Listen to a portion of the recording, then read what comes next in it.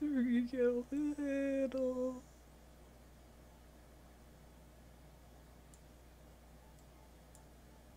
And let's just get rid of this. Let's get rid of this hat.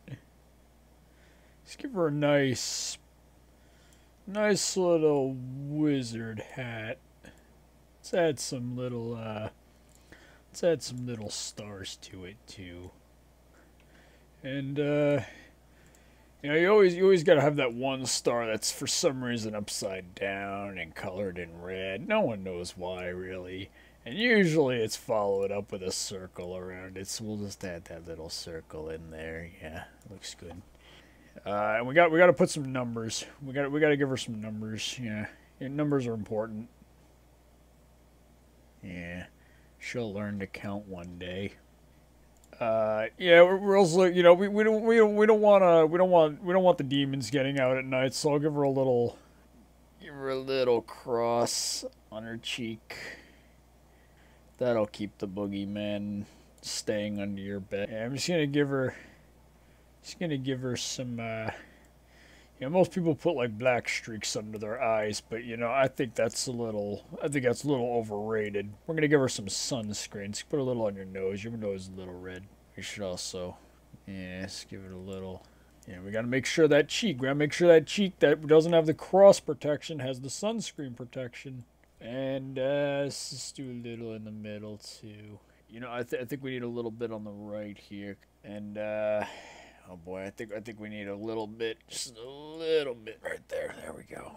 Oh, we should also add some.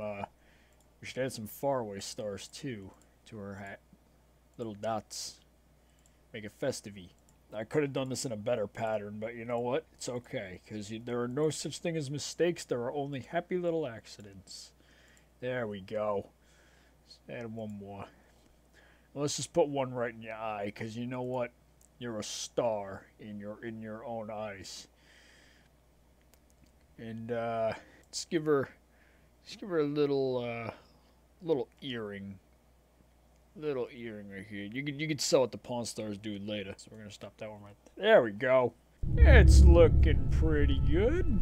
I think it needs just the piece de resistance. There we go.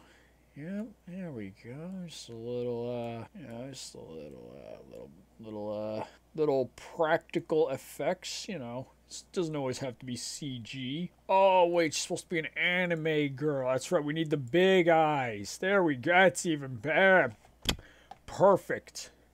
Done.